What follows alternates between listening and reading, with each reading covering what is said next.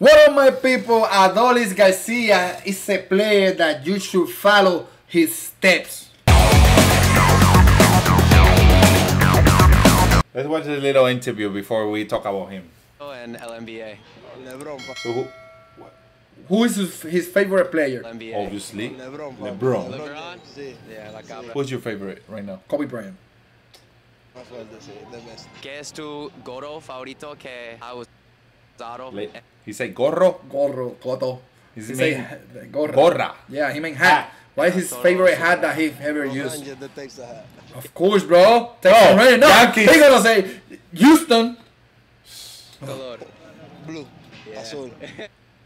Your favorite color blue? Blue, obviously. ¿Cuántas cadenas tiene en su colección? En todo. Solo tres. ¿Solo tres? Sí, solo tres. How many chains do you have Cinco. in your collection? Just three. Well, for now. For now, because they about to go contract. Contract. Hey, you like, that's good. Flow. Sí, mucho flow, mucho flow. ¿Cuál es tu máximo de bench press y squats? ¿Qué has hecho? I don't know. Wait. Something about baseball player, Latino baseball player. We like a lot of chains. I feel like he asked that because a lot of Latinos It's get swag. a lot of That gives you swag. wow. Yeah, they like chains. Yeah, it's swag. Flow. Sí, mucho flow. Mucho flow, a lot of flow. He asking how much he bench or squat. Sí. What's your favorite lift? Huh? Movimiento. Oh, yeah, bench press, but I don't know how much.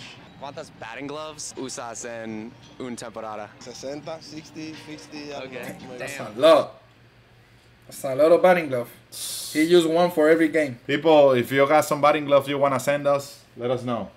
Send it to us. Hay mucho. ¿Cuándo fue la última vez que lanzaste? Lanzar como Lanzar, pitcher, sí. tenía 16 años en Cuba. ¿Y cuánto es lo más duro? 93, 93? 94, yeah. Impressive, bro. 93, 94. He asked him when was the last time that you pitched? Uh-huh. And he Oh, said yeah. he was in Cuba. I was 16, and he used to he throw 93, 94. Awesome. Is that all? I like Adolis. He got the arm, man. But let's talk about his story. His story is the most incredible part about him. He came from Cuba, all the way from Cuba. All the way from Cuba. And that's not easy. That's Leaving not easy, family yeah. out there. With all the situation, government situation that they have there, it's not easy. But this guy made it, 2017, and the Cardinals gave him his first opportunity, and he made it. In the He minor made league. his debut to the major leagues with the Cardinals. But guess what? He didn't do well.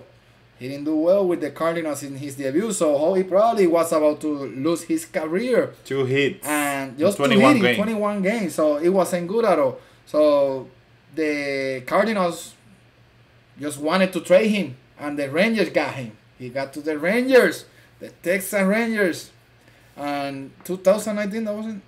No, 2019. After spending all 2019 in the minor league, there we go. the Cardinals traded Garcia to the Rangers, yes. for cash. For it was not too much cash, just a little bit, just some to have somebody, and he made his debut with the Rangers. In 2021. 2021, and it seems like he wasn't doing well that first time because he got how you say it? Assignment. They put in a non-roster player camp. And invite him And back. nobody wanted him. The 2019s, nobody wanted him, so you know your career is about to be over by this time. But guess what? The Rangers decided to just keep him and get him back again to the majors. And guess what? He was the rookie of the year. So he makes some adjustment hitting. And we talk about that video. Look around. We talk about what he used to do in the Cardinals and what he's doing now as a mechanic way. Well, he was played fourth in the rookie of the year voting. So he was almost the rookie of the year. And selected for the All-Star game. But 2 years later now, he's just won the American League MVP in the postseason. That's big. What a beast. He can write a book. He can write a book. And now he's about to win a World Series. And he's being a big part of the team. of the success Hitting of bombs the in the clutch moment. So this is teaching you that you should never ever think about quitting.